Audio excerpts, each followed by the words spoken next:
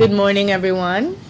Good morning. I am Chair Clarissa Rodriguez, and I now call to order the 971st meeting of the New York State Workers' Compensation Board. The board secretary had a family matter to attend to today.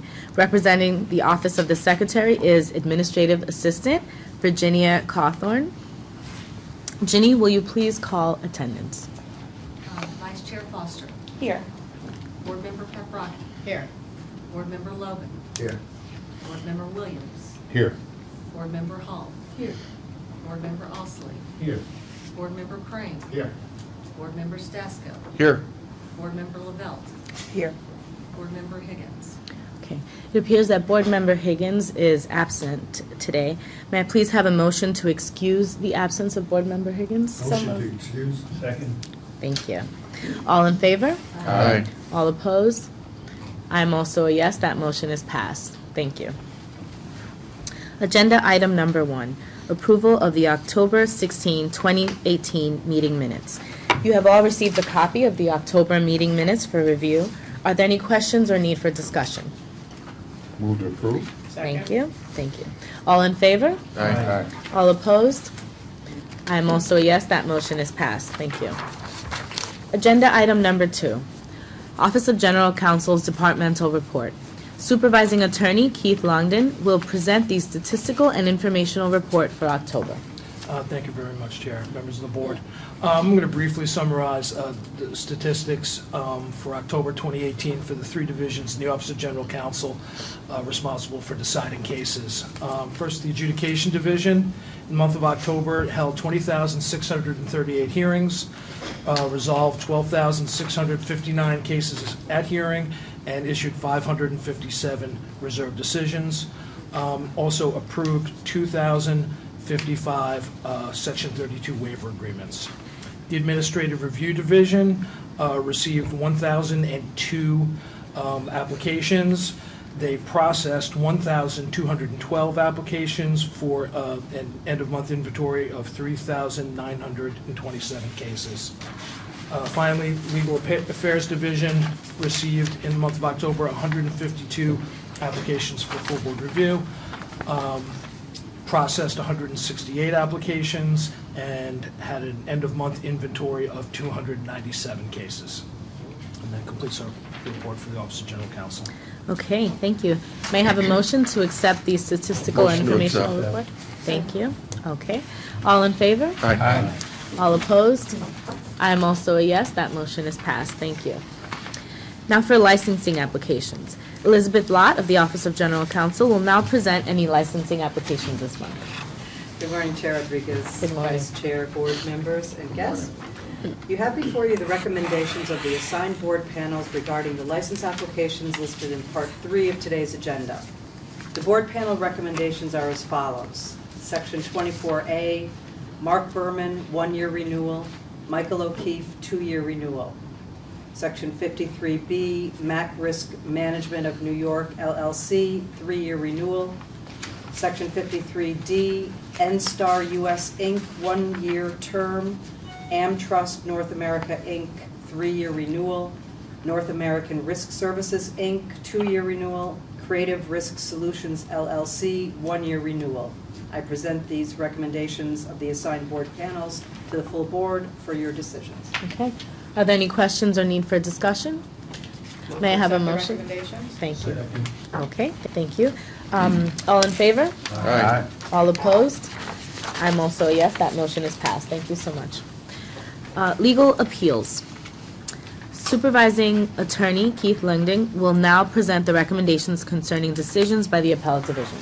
Thank you very much, Chair. On the agenda are 9 cases by the Appellate Division, 3rd Department, with regard to decisions of the board.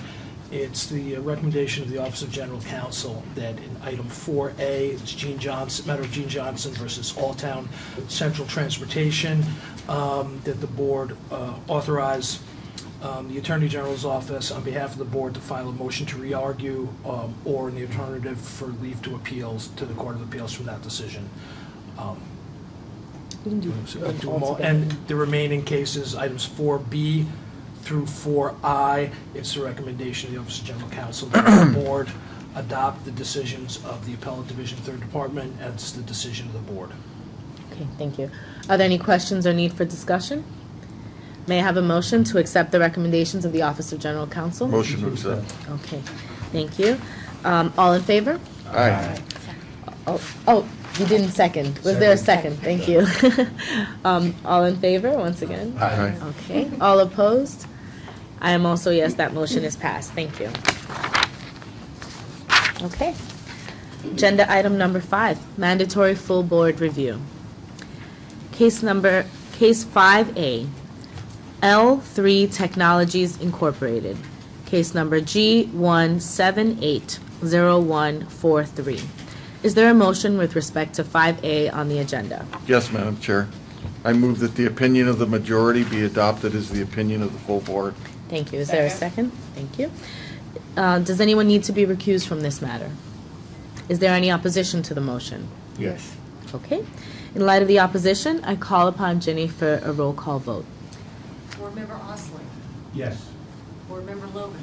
Yes. Board Member Hall. Yes. Board Member Williams. No. Board Member Crane. Yeah. Board Member Paprocki. Yes. Board Member Lavelle. No. Board Member Stasko. Yes. Vice Chair Foster. Yes. Chair Rodriguez. Yes. Motion carries 7-3. Thank you. 5B, Coca-Cola, Inc., case number G1076085. Is there a motion with respect to 5B on the agenda? Yes, Madam Chair, I would move that the majority opinion be adopted as the opinion of the full board. Thank you. Are there any recusals in this matter? Is there any opposition to the motion? Okay, seeing and hearing no opposition, all in favor? Aye. Aye. All opposed? I am also a yes. That motion is passed. Thank you. 5C, People Care Incorporated, case number G0584708. Is there a motion with respect to 5C on the agenda? Yes, Madam Chair, I move that the dissenting opinion be adopted as the opinion of the full board. Is there a second? Thank you. Any recusals in this matter? Is there any opposition to the motion? Okay. Seeing and hearing no opposition, all in favor? Aye. All opposed? I am also a yes. That motion is passed. Thank you. 5D, Village of Herkimer, case number G0611579. Is there a motion with respect to 5D on the agenda? Yes, Madam Chair. I move that the opinion of the majority be adopted as the opinion of the full board. Is there a second? Thank you. Are there any recusals in this matter? Is there any opposition to the motion? Yes. Yes. Okay. In light of the opposition, I call upon Ginny for a roll call vote. Board Member Paprocki. Yes. Board Member Logan. No. Board Member Lavelle. No. Board Member Williams. No. Board Member Stasko. Yes. Board Member Hall. Yes. Board Member Crane. Yes. Board Member Osling. Yes. Vice Chair Foster. Yes. Chair Rodriguez. Yes. Motion carries 7-3. Thank you. 5E, Right-Way Internal Removal, case number G2022173. Is there a motion with respect to 5E on the agenda? Yes, Madam Chair. I move that the opinion of the majority be adopted as the opinion of the full board. Is there a second? Second. Okay. Are there any recusals in this matter? Yes. Oh, I'm sorry. No. Is there any opposition to the motion? Back that up. Yes, there is. Okay. In light of the opposition, I call upon Ginny for a roll call vote. Board Member Stasko. Yes. Board Member Osling. Yes. Board Member Hall. Yes. Board Member Lavelle. No. Board Member Paprocki. Yes. Board Member Logan. Yeah. Board Member Crane. Yes. Board Member Williams. No. Vice Chair Foster. No. Chair Rodriguez. Yes. Motion carries 7-3. Okay. 5F, Alcoa, case number G1830073. Is there a motion with respect to 5F on the agenda? Yes, Madam Chair, I would move to deny full board review based on improper service. Okay, is there a second? Second. Are there any recusals in this matter? Any opposition to the motion? Okay, seeing and hearing no opposition, all in favor? Aye. All opposed? I am also a yes, that motion is passed. Thank you. 5G, U.S. Airways, case number G07491114. Is there a motion with respect to 5G on the agenda? Yes, Madam Chair, I would move that the dissenting opinion be adopted as modified. Madam Chair, I need to recuse. Okay, thank you. Is there a second? Second. Thank you. Is there any opposition to the motion? Okay, seeing and hearing no opposition, all in favor? Aye. All opposed? I am also a yes, that motion is passed. Thank you. Agenda item number 6, discretionary full board review. I turn this portion of the agenda over to Vice Chair Foster. Thank you, Madam Chair. For the cases listed in item 6 on your agenda, it's been recommended that full board review be granted. Those cases are 6A, matter of MK Landscaping, Inc., 6B, matter of Baywind Senior Living, and 6C, matter of Empire Architectural Metal Corp. I move to refer the cases back to the respective panels for further consideration. Is there a second? Thank you. Any recusals from any of these matters? Okay. Any opposition to the motion? All right, seeing and hearing no opposition, all in favor? Aye. All opposed? I am also a yes, that motion is passed. Agenda item number 7, any other business? Okay. Agenda item number 8, our guest speakers. Today, I am pleased to announce that we have 2 guest speakers. We have the board's executive director, Mary Beth Woods, as well as a special guest, Mark Johnson, chair of the New York State Self-Insurance Association. First, I introduce our executive director, who will provide us with an annual overview of the board's activities. Thank you. Thank you. Good morning, everybody. Mary Beth. Good morning. Good to see you all. So when I started to prepare for this presentation this morning, I was trying to figure out what's the message to convey. And if you think a little bit, it's November. Everyone thinks about Thanksgiving and how grateful they are at this time of year. And I think it's an important opportunity for us to basically take a step back and say thank you to all of you, as well as the remarkable team of dedicated and hardworking staff we have here at the board. Today I'm going to share with you some of the great accomplishments that have been achieved in 2018. A lot of these accomplishments you've heard about. They've been on us. There have been press releases. There's been social media. But there have been a number of them that have been behind the scenes without the public fanfare that have been accomplished nonetheless. And I think it's important to point out that people are working really hard regardless of the public praise. They're here. They're dedicated to the system. They want to make sure that they make the system better for everybody that interacts with them. And they work hard knowing that they're making a difference, not just at the board, but in the lives of the people that interact with the Workers' Comp Board. So big thank you to our team, and let's get started with a little bit of the 2018 accomplishments.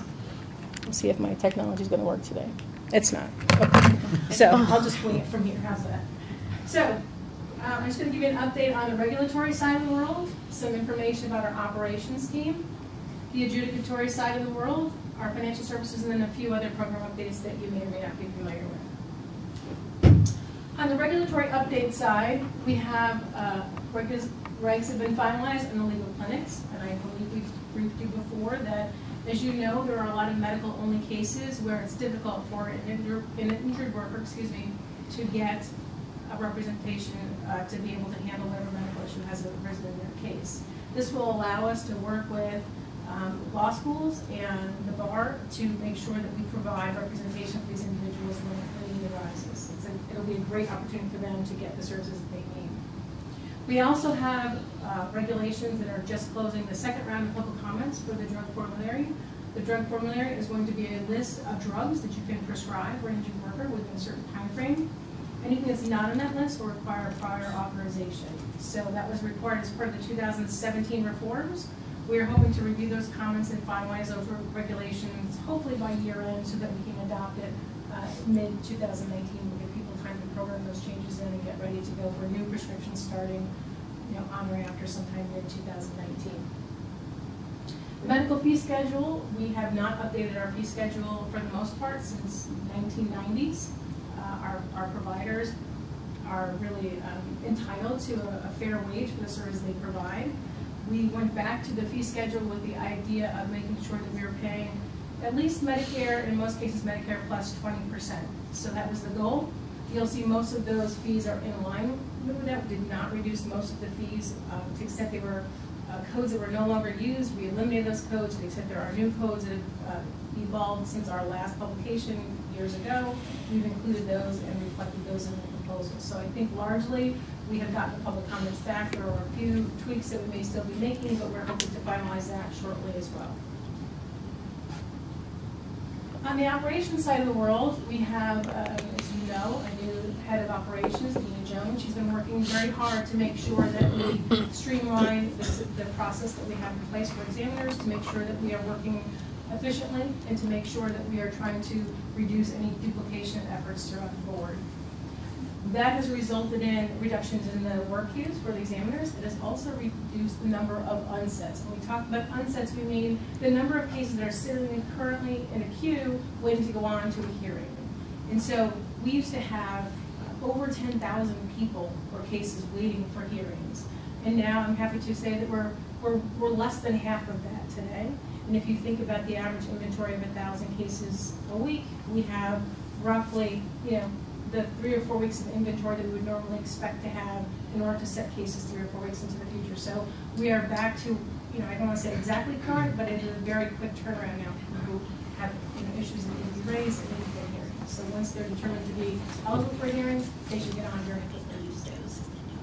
We also have a business information system update for you. We have put out the request for proposals for our new claims engineering system that went out earlier this year. The responses from the potential vendors are due back mid-December last week. So mid-December, we're hoping to get a few great proposals in and get our re-engineering efforts off the ground in 19 and really try to replace that claims information system that we have. We've also talked to you in the past about the medical authorization system. So this is a system that's intended to really electronically provide medical information to the providers in the system. So for example, medical treatment guidelines. A doctor may come in and say, I have an individual who has this type of injury. You can go into that system, look up the injury, look at what the recommended course of treatment is, and see if what you want to do is acceptable under the treatment guidelines. If you get to a point where they say, no, that's not an acceptable treatment, it'll tell you if you'll get a variance request. If it says it's an acceptable treatment, it gives you a number, and it'll say, go ahead and do the procedure, it's authorized in the treatment guidelines.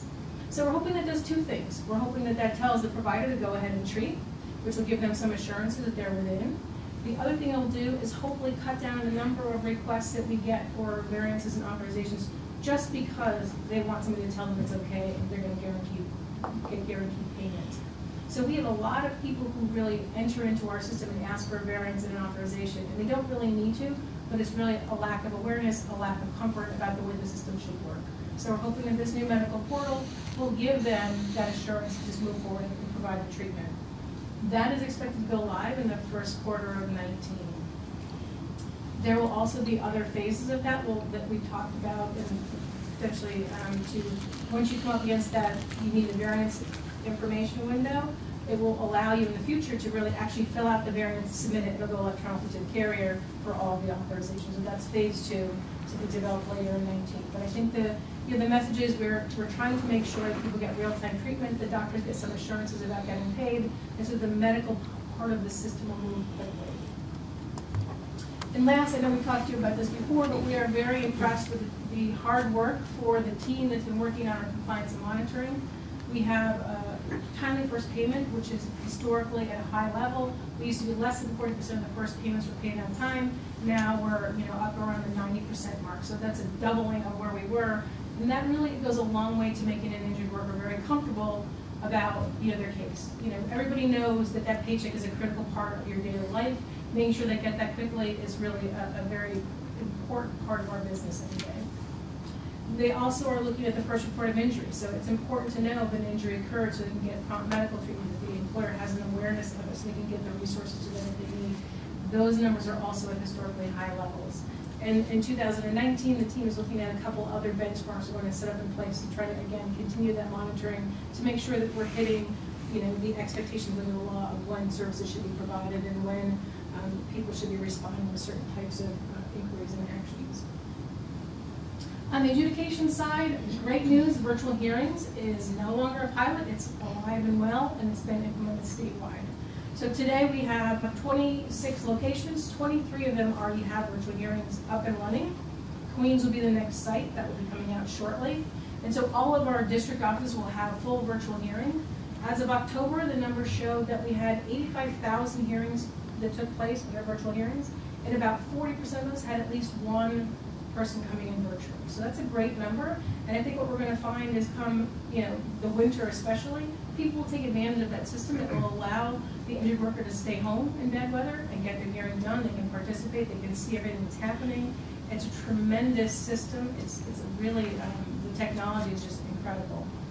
So I think that you'll find that that will be used more and more in the past, and as it progresses, we'll certainly come back to you with additional statistics to show you how well it's working. As I mentioned before, our unsets are at an extremely low level. We're very proud of that, and I'd like to also say that our adjudication team is having a large effort in that as well, because they are making sure these hearings are getting on the calendar. So Madeline and her team have done a tremendous job bouncing these cases to available judges to hear these cases to make sure that we aren't losing any available calendar time for these cases. So we have used the remote judges when necessary. We've used a higher level of scheduling. So it's been a tremendous partnership between operations and adjudications to get that what it is today. And I certainly want to applaud all of you in the room, as well as Cheryl Wood's team and ARD, that the inventory and the appeals is at a historic low. I mean, it's incredible. We've gone from having to wait maybe 18 months for an appeal to get resolved to now it's less than 6 months, and they're really doing a tremendous job. And you guys are really helping them along by keeping up with the volume that's been passing through. So hats off to all of you as well. I did want to mention to you, which I know we've talked a little bit about this in the past, we had a financial management system that was extremely outdated, no longer being supported. And so in 2018, we actually launched our new financial management system. We're very excited about it. It allows us to pay our vendors electronically. But what's equally as important to us, it has this new e-bill pay module. And what that allows someone to do is if you have a bill with the board, let's say you have a compliance penalty or 5 of them, you can go online and see what your penalties are, and you can identify which ones you want to pay if you're not going to pay them all, and click off on them and make that payment.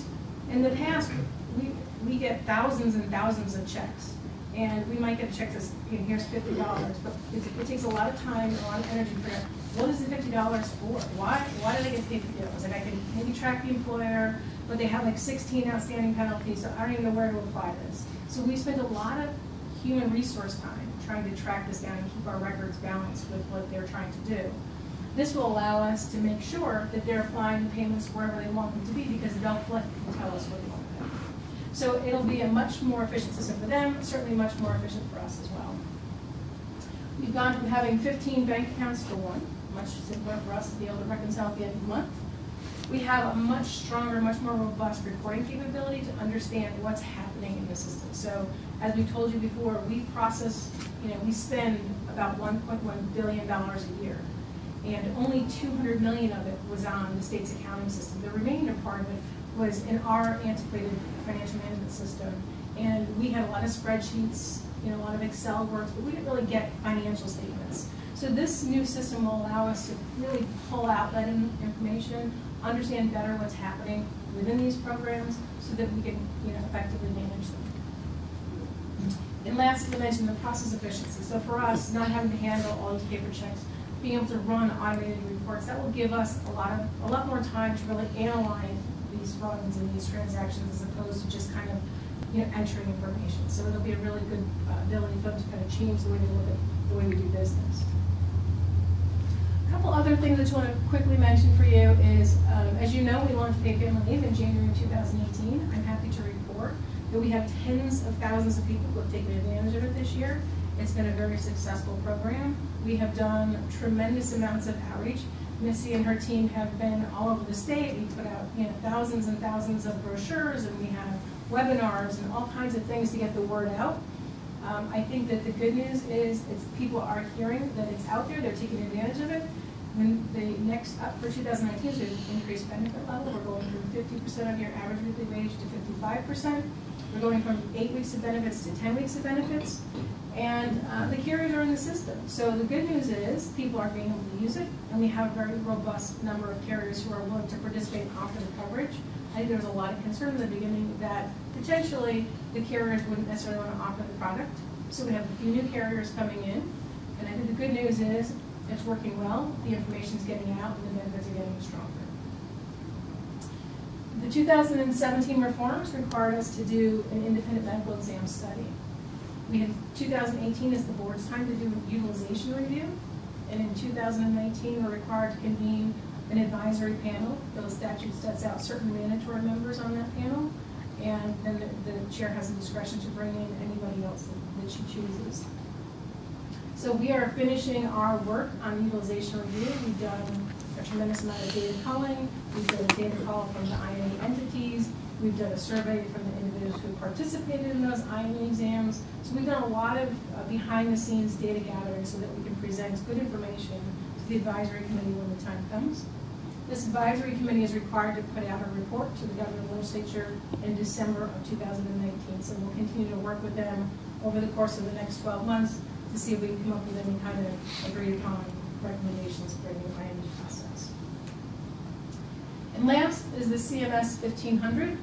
We had announced kind of an effort to bring more providers into the system. It was a two-pronged effort. We talked about increasing the fees for them as well as trying to cut down the paperwork. So the CMS 1500 proposal is our initiative, I should say, to try to cut down some of the paperwork. Most healthcare providers are familiar with the CMS 1500 form. That's how the health insurance industry works today. That's their claim form to get paid. It also allows us to get the health information that we need for the workers' comp portion of the claim. So transferring over to this 1500 is going to be targeted for the first quarter of 2019. There are a few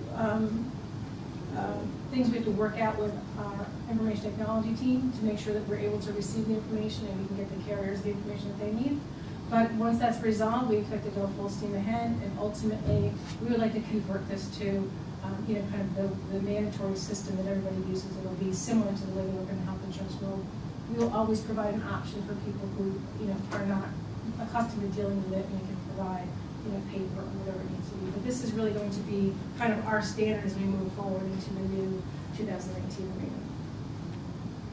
So what does it all mean? That's a good question. Basically, it's meaningful improvements to the system. We have faster payments to injured workers. We're trying to ensure more access to care.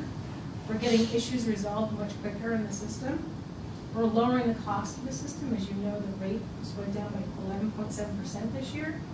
And we're providing more consistency statewide. We've done a tremendous amount of education between the judges, the examiners, to make sure that when they get a decision in one part of the state, the decision is consistent across the rest of the state. That type of consistency reduces the number of litigation points we have, and it really provides people with a very meaningful, strong framework for continuing the system. The other thing that we want to make sure that people understand is, it's better for workers and better for business, but we also want to go out and kind of promote the hard work that the people here at the board have been doing. I know when people talk about workers' comp, and I'm sure you have all been in that situation and say, oh, you work for the workers' comp board. So we wanted to be, oh, you work for the workers' comp board. That's great. So the goal is to kind of go back to a multifaceted campaign. We want to highlight these accomplishments. We're putting together new materials. We're trying to make sure that we have more outreach so people understand that people behind the scenes are working really hard to make the system a lot better. And so I think you'll find 2019 will bring in a lot more bragging. We're trying to really make sure that people understand that it's a new workers' comp board. It's out there to really serve the needs of the injured worker, serve the needs of the employer, and make sure that all of the system expectations are running smoothly. So I wanted to say thank you to the chair for your leadership. Thank you to the board members for all of your hard work, and a very hearty thank you to the team at the Workers' Comp Board, the 1,000+ employees who really come to work every day and make sure we have a better system. So happy Thanksgiving to all of you, safe travels, and thank you. Thank Thank you, you. Mary Beth. Thank you so much, Mary Beth. Now I'd like to welcome our second special guest, Mark Johnson, Chair of the New York State Self-Insurance Association, who is here to speak with us about the association's work. Some of us are already familiar with Mark, as he serves on the board's Advisory Committee for Self-Insurance as well as our Advisory Council. In addition to being chair in advisory roles, Mark is currently Manager of Corporate Medical Services and Director of the U.S. Workers' Compensation for Eastman Kodak Company, where he has been employed for the past 37 years. During his time with Kodak, he's held numerous positions, such as a safety engineer, senior ergonomist, yeah, that's what I said, and divisional HSC manager within the Corporate Health, Safety, and Environment Organization. Prior to Kodak, Mark was a safety engineer with the U.S. Department of Labor, OSHA. Mark received his undergraduate degree in industrial engineering from Rochester Institute of Technology and his master's from the State University of New York at Buffalo. Welcome, Mark, and thank you for joining us today. Thank you for asking me to come. I appreciate being here. As a long-time New Yorker, if you think saying I work for the New York State Workers' Comp Board stuff, say I work for OSHA. My father-in-law wouldn't even let me on to his construction site for his house, which probably was good because they didn't have to do any work then. When I talked to the chair about coming, when I was invited, I said, what do you want me to talk about? We had a short discussion, about 5-10 minutes long, and what I would like to do is share, I'll talk about what New York State Self-Insurance Association is doing, but I want to give you a little bit of a different perspective of a view of workers' comp as I've seen it. I've been at this for, I keep saying I'm a newbie at it. People that have been around me say, no, Mark, you can't say that anymore. But as you can understand, I started out with OSHA as a safety engineer. My degree is in industrial engineering. Industrial engineering is people engineering. My specialty in that area is ergonomics, and it's all about designing for people. So that's what I've spent essentially my whole career doing until a number of years ago I went over on a 3-month assignment to help medical be outsourced. And here I am 15 years later. I am Kodak Medical, and somewhere along the line workers' comp jumped in there, and my whole learning on this has been on-the-job training in this whole medical workers' comp arena. I've been very, very fortunate in groups like the NYSIA, the Rochester Chambers Workers' Comp Group, and some of the people in this room, where I've had the opportunity to interface with them, to talk with them, have them explain things to me, give me some understanding, and quite frankly, that's been my education in workers' comp. But I attack workers' comp from an engineer's standpoint, because that's, you grow up in that, you're trained that way, you practice that in your profession, and then all of a sudden you're thrust into this field. So when I look at things, I think of things from an engineer's perspective. And if you have time, I'll tell you an interesting story at one of the self-insured advisory meetings one time where this really hit me head on. But basically, the engineer wants to know, what do you want done? Why do you want it done? And then we go after the how you do it. And that's where my mind goes. When somebody brings up an idea, all right, what do you want to do? Why do you want to do it? How do you get it done? That's different than just about anybody else in the workers' comp arena. Because when you look at that, everything about it's a debate. Attorneys are paid to argue. Pro, con, pro. I don't attack it that way. I look at it and say, all right, what is it we're trying to do? Why do we want to do it? And how do we do it? So when I see things and get into meetings and things, that's my approach. So that's what I want to share with you is my perspective of what's going on here. NYSIA, for those of you, I'm assuming most everybody knows what that is, New York State Self-Insurance Association. We did a little check in January of 17.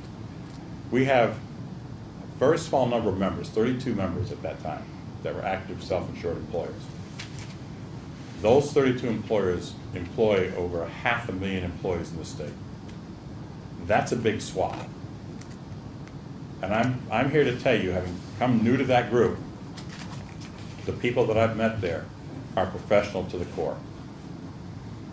And I've got to say, the people that I have talked with and encountered there, employees are very important. There's a lot of stuff in the literature these days saying that, employees are only going to be there for 2 or 3 years, they're interested in moving on and on and on. But I'm here to tell you that, at least I can speak specific for my company, and I think for a lot of the NYSA members, that's not how we look at the employees. We understand that they're probably going to do that. But we have to take the approach as an employer that they're here for the long term.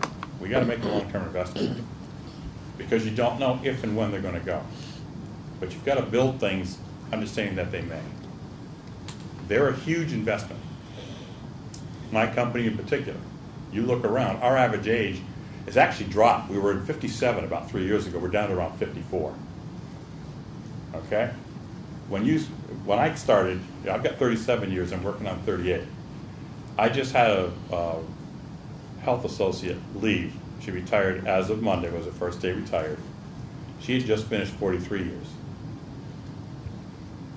You know, at Kodak when I started, you weren't really felt like you're part of the family until you get 25 years in. I'm standing here at 37. I look around, when I go to meetings, I look around the table, and in our organization, we've had a huge turnover. My kids are older than the people sitting around the table with me, and those are the people I'm mentoring so I can move on. You know, people have asked me this morning, when are you going to retire? I don't know.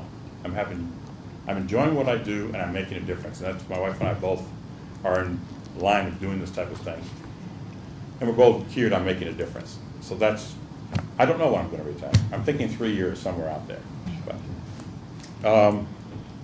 well, we do value our employees. The primary purpose of the NYSIA is really to help employers to put together a network so we can share ideas, discuss issues, share problems.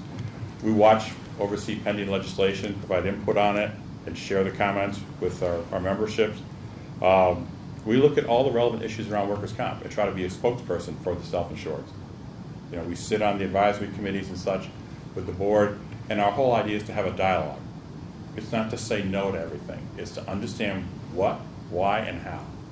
And what can we do to make this a win-win for everybody? Because we understand we've got to look at our employees in the face every day.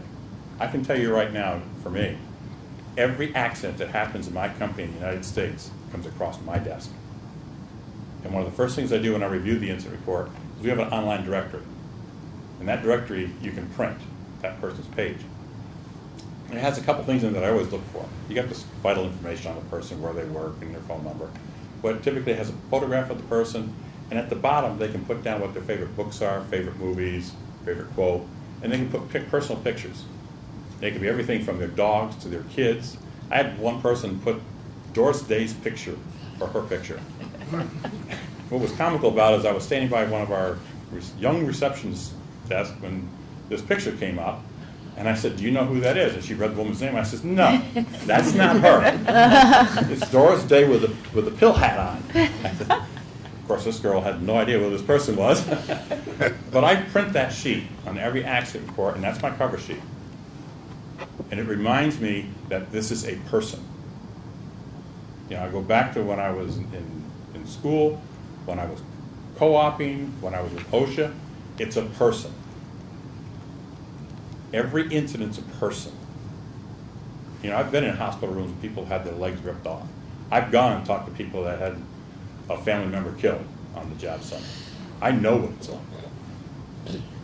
When I, as a safety engineer, when somebody got hurt in my areas, when I first started with Kodak, they thought I was crazy because they thought I was mad at somebody. And I was mad at myself because I took it personally. When we had a significant incident, I would go out there and they could see that I was upset. And I repeated, I'd say, I'm not upset with anybody except me, because I feel I probably should have identified that. I missed that. How did I miss that? So that's how I take all of this. So I come at this a whole different way than a lot of other people do. Okay? What I want to share with you is some of the things that when I talk with my management, and we've had a lot of turnover in the last 10 years or so that I've been with Kodak, with senior management and on down. And people don't understand workers' comp until you get engaged in it. And one of the things that I tell them first is, take everything you know about the judicial system in this country and throw it out the window. That's the first thing you got to realize. I said, when an employer goes into a workers' comp courtroom, hearing room, I said, we're guilty. Our job is to prove our innocence. The law's written that way, it's implemented that way, and as a no-fault policy, that makes sense. And when that's a shocker for them, because you hear everything else the other way. But you need to understand that, and you need to really appreciate that. And that's why in our judicial system in the country, you got to prove somebody guilty, not innocent. It's very difficult to prove your innocence. So just understand that from the employer's perspective. That was an eye-opening thing to me, because I always come from the other side. The other thing that I tell people, and I tell it to our management, I've said it to the board people, I've said it to our actuarials, and anybody that's doing something with workers' comp. If you think I'm not interested, you're wrong. As an employer, I'm furiously interested, because every penny that goes to workers' comp comes out of me, the employer's pocket. The employee's wages, their medical, their comp, your pay, your travel expenses, the rent for this building, everything revolving workers' comp comes out of the employer's pocket. So yes, as an employer, I'm very concerned about how we do things. I want it done efficiently. I'm not trying to rip anybody off, but I don't want to waste money. And that is important for us. And I'm going to say, I'm speaking for myself, for my employer, and I'm going to say for NYSIA, because the people that I've met there tend to follow in the same thought process. We value our employees. We're in this for the long haul, not short term. You know, I can speak, like I said, my folks, they've been around for decades. And they're here because of that. One of the things that struck me in my company in the last year or so, you know, we've had financial problems. We went Chapter 11 several years ago. We're out of it. We're still struggling. But it was eye-opening to me to sit in an auditorium with 300-400 people and have the CEO of the company say there's 3 things right now that's holding this company back. It's our headwind. The first 2 were easy for us. Aluminum, because we're making printing plates. And the tariffs haven't helped us because the aluminum we need is offshore. It's not made in the U.S. No one makes it. The other is currency exchange, because we are an international company. We make in the U.S., sell abroad. We make abroad, sell in the U.S. We get it all over the world. But the third one shocked me. Out of his words came workers' comp. Those are our 3 things that are giving us the headwind that we're trying to fight against. And it came up again this quarter. Workers' comp was one of the headwinds, along with currency and aluminum. No advance warning to me. I'm sitting here listening to this, and workers' comp keeps coming up. So if you don't think financial workers' comp has an impact, I'm going to tell you right now, with my employer, it's one of the top 3 financial issues that we deal with. And we're a good performer. You look at our safety record, we are notoriously good with our safety record. And we continue to improve with that record. Most of our employees, I'm going to say in general, when you look out there, this is the other thing I explained to my management, because everybody comes up with a horror story. And I don't care whether you're on the employer claimant side or on the employer side. Both sides can point to horror stories. Listen, I was a compliance officer for OSHA. I've been called a Nazi Gestapo ring for an hour in a manager's office. I've seen those managers. They exist. I've seen those supervisors, and I've helped educate those supervisors and retrain those supervisors and managers in my own company. But I'll stand up here and tell you right now, there are just as many, there are more good employers and there are more good employees. I see every workers' comp claim in this country for my company. 90+% of them, everybody's in tune. Get them fixed, get them back to work, make them whole. That's what we're after. And I know there's employers out there that are in that same situation. But I can also tell you there are that tail end of the distribution of employers and employees, not too proud of. The problem is that few percent, is what taints everything else. And that's what we bring up. And that's why one of the things I want to bring forward is we need to look at the data.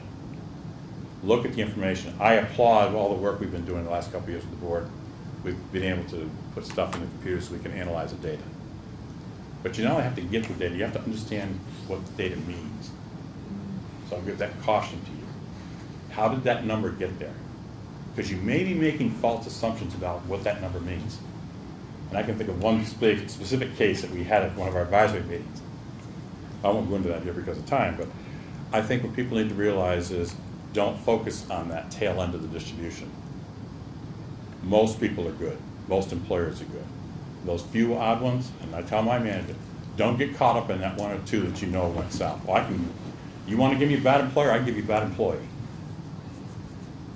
You can play that game all day long. Leave it. That's in the politics realm. We're trying to make things work here. We need to look at the information and come to the table and work as partners to get this squared away. One of the things that we focus on very highly in our organization, I'm in a unique position. And you read literature and talk about having an integrated program. Well, I am responsible for all medical in the U.S., which includes absence management, assessment surveillance exams, so people with respirators or hearing, that all comes through my office. If somebody's out of work for occupational or non-occupational, if you have an occupational injury, I have a nurse assigned to you the day you report it. If you are out for a non-occupational injury illness, after you're out a week, or we know you're going to be out a week, we assign a case manager to you, a nurse case manager. Their objective is to help you get the care you need and to work with you, getting you back to work safely, in a timely manner, and productively. My vendors that I use are graded on how long people are at work. There's something called ODG guidelines that we use. It's a national guideline. And we want them back at or before most people get back to work. However, if they go longer, there better be reasons for it we're going to talk about. If they come back early and we have what we call a failed reentry, in other words, they come back early and then they get sent back out because they get re-injured, that is a mark against them. So don't rush them back if they're not ready, but do what you can to get them back safely. We have a very active return to work program. Different types of work schedules, different type of work. We will work closely with the supervisor to get people back to work. You know, we think of it as a three-legged stool. It's the employee, their treating provider, and our management. Those three legs of the stool need to be level to get that person back to work. I'll give you a perfect example. We had an incident early this year. Individual was injured on the job. It shouldn't have happened. It did. We've made all the corrections and stuff. It will not happen again. It should not happen again, given what we've done. It shouldn't have happened the first time. This person was out. Because of the nature of the injury, I was talking to my medical staff, and I said, we need to watch the stress on this one, because that's going to be the issue. I saw the injuries. They sound bad, but they're going to heal. My concern was the mental aspects of it, the stress of the incident. Because there's something about this type of injury, from my experience as a safety person. And sure enough, the injuries healed, but it was the mental issues that this individual had. Now, from discussions with the employee, his counsel was trying to get him to stay out of work. He was anxious to get back to work. Our nurse case manager worked with him and the attorney. The attorney said, fine, work with him, get him. We got him the help he needed. It was going to take months to get it. We were able to intervene and get it done quickly. This gentleman had issues before the incident that didn't help once we had the incident. But because the employee, our medical people worked together, we were able to get this person back in a very timely manner. He's back to work, and by his own comments, he feels better now than he has in years. And he's not talking about his injury. He's talking about the other issues. And that is what I'm thinking right now. You read the news or watch the newspaper. I was shocked this morning when I got up and had another gun incident. Whatever your stance is on guns, I don't care. We have an issue of mental health in this country. That is one of our big challenges coming up in workers' comp. because I don't know. I'm not a professional. I don't know how to separate that from what happens at work and what's happening outside. We're going to have to deal with it. But we've got to be careful because it can't be an all or nothing.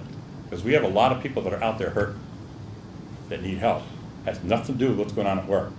But if something happens at work, it's going to trigger something. And we've got to be careful because you can bankrupt the system with that. That is a serious issue going forward in this country. So I don't know what we're going to do in workers' comp. It's something we need to continue the dialogue about, but that is, to me, is a watch-out area. I have the benefit, I guess. We have a monthly meeting called the Challenging Case. And I have the nurse case manager that handles the work-related injuries. She comes in with a list of those. We have a criteria for it. And we have another one for the non-occupational. We had one last Wednesday. I had 2 challenging cases in the occupational. I had over 20 on the non-occ of people that are out of work. I see both sides of the street. I see the occupation and the non-occupation. I know you deal with the non-occ. I'm here to tell you what you see on the occ side is a small piece of what's on the non-occupational side. They bleed into one another. So please be conscious of that as we move forward. It's easy to put blinders on and say, I'm dealing with the work. I see it all. I've got the paid family leave, New York paid family leave. I've got the FMLA. I've got the travel medicine. I got the whole shebang. It all comes across my desk. And it's amazing what's out there. I think we all would applaud what we just saw here with the computerization and modernization. Again, as an industrial engineer, that's great stuff. I love that. Keep in mind, the human interface is critical. People need to be able to use it. Mary Beth and I were just talking about the portal. It took me 2 months to figure out how to get on the portal and get access to it. I finally made it. Still don't understand what to do in there, but I made it and I got my money. That was the important part for my management. We need to look at putting science into things. It's amazing to me when I read some of these claims. I'll give you a simple one. It was a noise case. The gentleman had worked in a noise zone for a couple decades.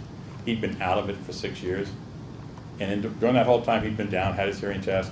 He lived on a farm.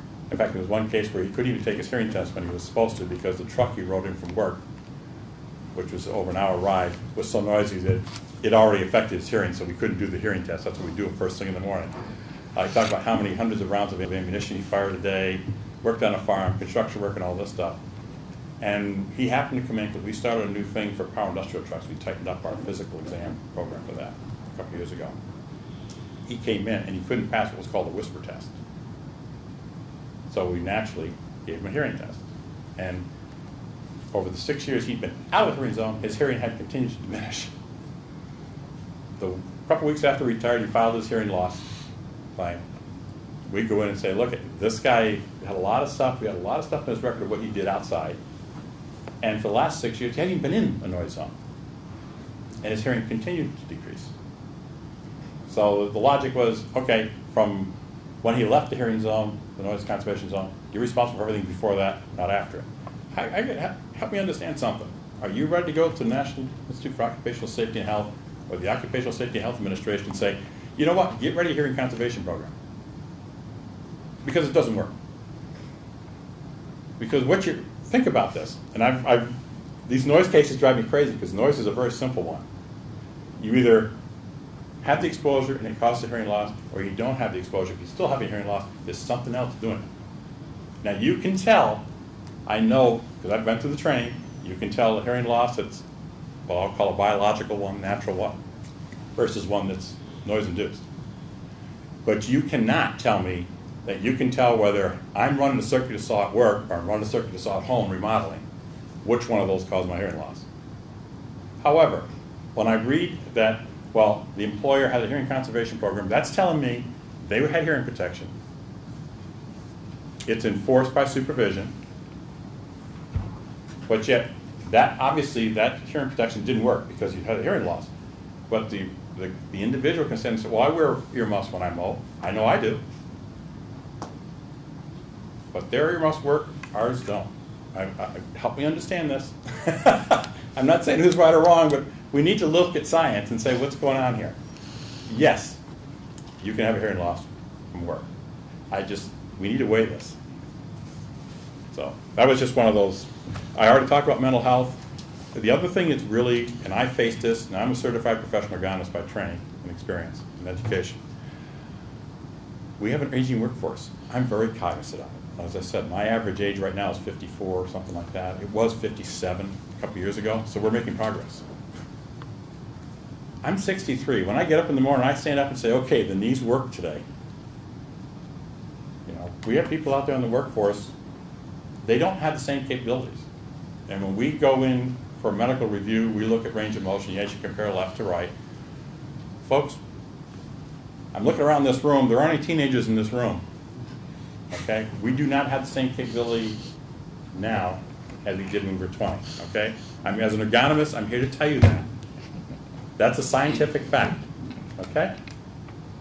We need to be careful. And everybody's heard this, my stump speech here. We need to be careful when we start evaluating people what they've lost. Don't go back to baseline as being 20 years old. If they're 60 years old, do it. I've got a gentleman, accident report just crossed my desk yesterday, 67 years old. I had an employee that was in his 80s several years ago. I had a claimant about 7, 8 years ago, finally passed away at over 100. His claim was from 1949. Okay? They would say, Kodak retirees live a long time, particularly if they have a workers' comp plan. That was a joke in the office. The other thing we need to look at is we need to be cognizant of what people do, non-occupational and occupational. We have people, they do a lot of stuff outside of work, and they do stuff in work. If they're doing hand-intensive stuff, be it knitting, crocheting, building birdhouses, whatever, and they're keyboarded at work. And when I do ergonomics training, I tell people, your body doesn't know the difference between work and recreation. It's still an activity for those muscle groups. So you've got to think about that. We tend to dismiss that. So I think all of this would probably come under the phrase apportionment.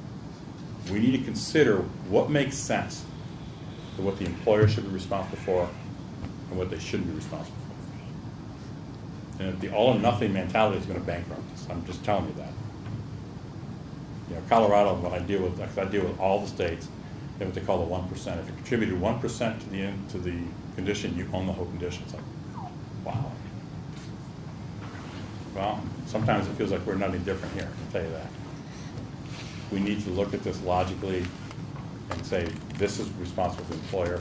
This is some of its age, its other activities. We need to have some sensitivity to that. I'm not suggesting you dump everything on the employee. Western New York, and I'll say Rochester, in fact, I even got a copy of the cover piece. The Rochester Chamber of Commerce in 1912 wrote a standard for regulation in support of workers' compensation in the state. In 1912, they wrote a draft standard for workers' comp regulation. You know Kodak had to be involved with that. There's a lot of companies up there. I don't think the employers are against workers' comp. I don't feel that way. Not with the people that I've worked with. All we're looking for is let's bring some logic to this thing. And I do want to, I want to thank the folks at the board, because I'm going to tell you, I mentioned earlier about different people helping me out. When I have a question about something, I've learned that I'll pick up the phone and call the board. Typically, they'll find somebody that I should be talking to. And I've got to tell you, without exception, they've been fantastic at saying, here's what you can do, Mark. They sent me booklets, brochures, whatever.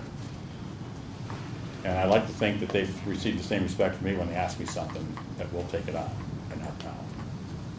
Well, they've been a big part of my education. When I call the board, Mary Beth, and all the folks under her, they have been exceptional. I've never been given a cold shoulder. So I want to thank them. If you don't think the financials are huge, they are.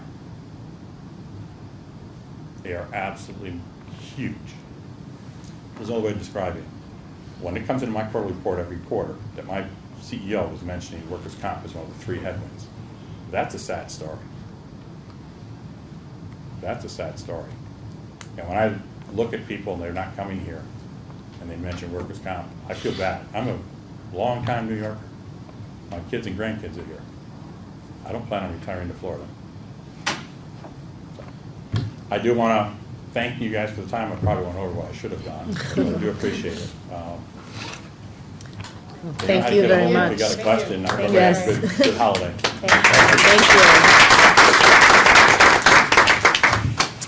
Thank you so much, Mark, for coming and for presenting to us today. Before I move to adjourn the meeting, I do want to recognize someone that's joining us today. It's our very new advocate for injured workers, Joe Cavalcante, who's here today. Some of you might know Joe. He's been with the board for some time, and he brings with him a lot of institutional history and also a great desire and dedication to help injured workers in New York State. So we couldn't be more pleased to welcome Joe to be with us here today. And I also want to say that we wish everyone a very happy and safe Thanksgiving holiday from all of us here at the board. Lastly, I will move to adjourn the meeting. So may I? Second. Yes, okay, thank you. There was apparently a motion and a second. All in favor? Aye. All opposed? I'm also a yes, that motion is passed. Thank you, everyone. Thank you.